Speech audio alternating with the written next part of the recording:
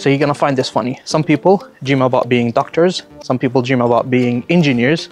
I dream about me working on my own car on a weekday. Yes. And today I'm so excited because I finally got to do what I wanted to do for a very, very long time. I've seen a lot of people doing it on YouTube, big YouTubers, but for me, I managed to get those tools, which I'm gonna show you now, and I'm really excited about doing this. They're not expensive, but you know what?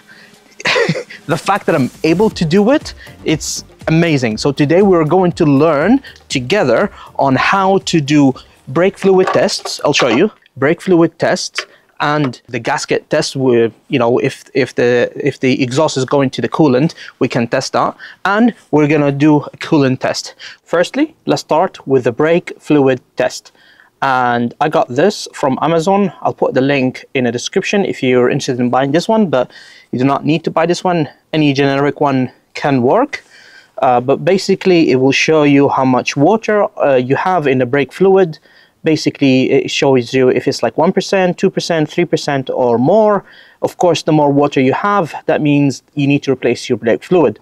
Now the brake fluid on my car, on my Range Rover L322, I have, as you've seen previously, I have replaced it recently, so I should not have water whatsoever, but let's see if I did something wrong. So firstly, we're going to start by removing the cable, the sensor.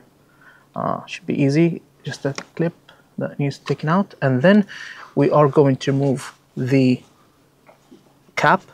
You know what, I'm gonna get some tissues so I can put the cap on the tissues. So I'm going to remove the cap and gently put it on tissues. Try not to allow brake fluid on any painted part or plastic, and just keep it safe. And the reason why I say that, because it can corrode your paint, damage your plastic. So this is the tester, and it comes with a cap. I'm going to open the cap, and it looks like two metal pieces, and I think they go inside and just measure the water basically. So we're going to turn it on, and you can see it's green now, and that's off.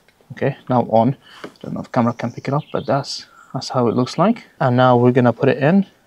Oh, turn it on, put it in, and see results.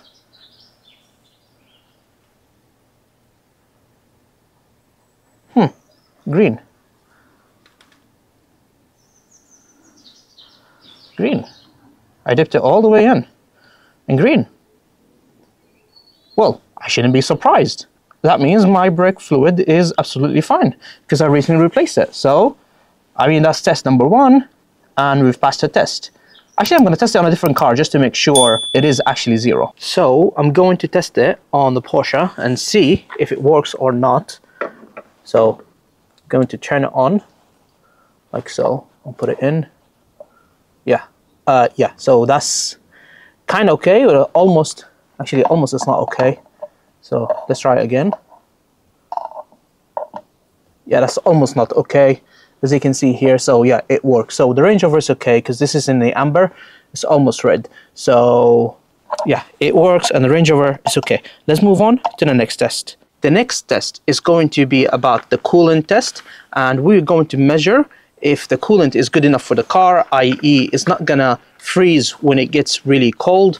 And of course we have here a few discs, and each disc represent how cold can it go to before obviously it become useless, or you know, it's not efficient enough to cool down the car, or it have you know, because if it have too much solution, so it says here if the solution is too strong, it will actually reduce the cooling efficiency and corrosion protection. So you have to have a mix between a coolant basically and like an antifreeze and water. In the UK here, I think this too should be enough, -15, because I never seen it under -15 Celsius, but let's see if it works here or not. Anyway, this is my first time to try it, so let's see if it's going to work. We're going to take a sample from the coolant and put it here, and we'll see how many discs will float, okay? But we have to fill it all the way to the top. So let's see. So I'm just gonna suck just enough. Let's see, a bit more, a bit more, a bit more, a bit more, a bit more, a bit more, a bit more. I don't know if you can tell on the camera. And that's it, yeah. So that is enough. Let's see how many is going to float. I can see one is floating, the second one is floating, almost the third one. Can you see how it's 3 now that's floating?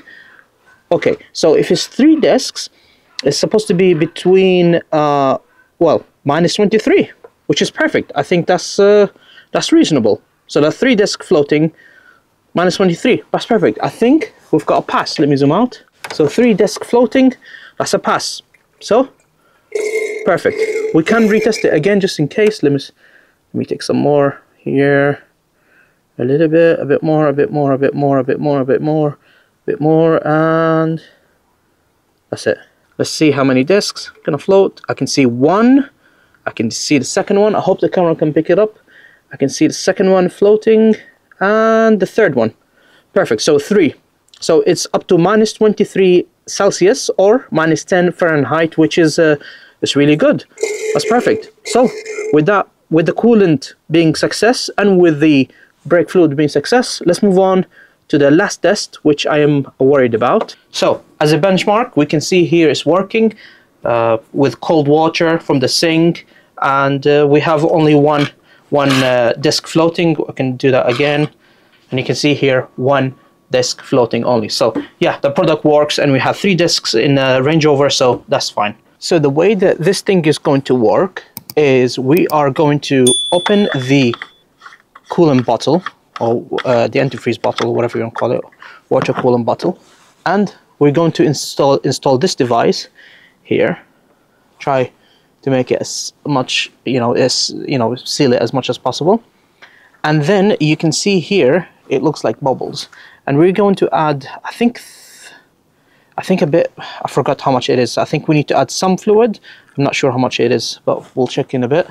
And we need to fill it, I believe, halfway. So let's see. So I think that much.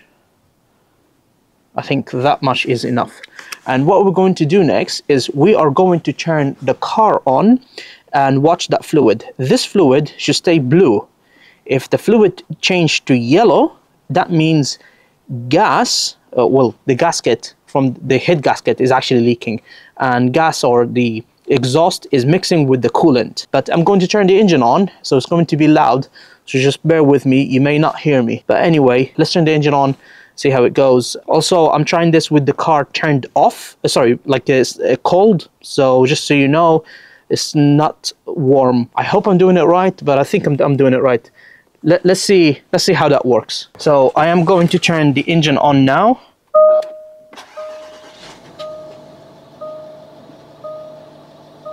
The instruction says that it should not be turning yellow, and maximum I can run it is 5 minutes. So, but I have to rev it a little bit. Oh, that's too much. Okay, that's too much. Maybe a little bit. Wow, that's a bit violent. Let's rev it a little bit. You can see the fluid going up and down. So as you can see, it's been a few minutes and nothing happened. It's still blue. So that means we have no problem with the head gasket, which is very, very good news. I'm happy about that. But as a benchmark, should we try on another car? Should we try on a Porsche? Because I'm curious. Let's try it on the Porsche. I'm a bit scared, but we're gonna have to do the test so we can know if there's an issue or not. Anyway, let's try it.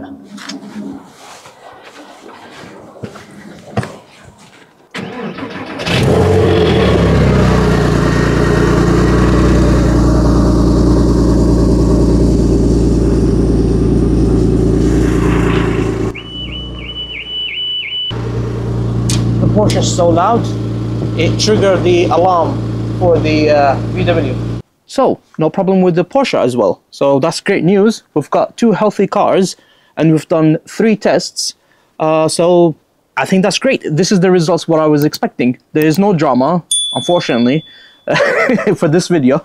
There's no drama, but that's perfect for me because that means I can crack on with the other jobs and it gives me more confidence that what I'm doing is right and I just keep working on the cars. I hope you have enjoyed this video, guys. If you found this video helpful, please make sure to like, comment and subscribe to see more content like this one. And with that in mind, I'll see you guys on the next one. Bye-bye. We all want things, but what you gonna do for it? How you gonna move for it? What you gonna be? And do you believe you can do anything?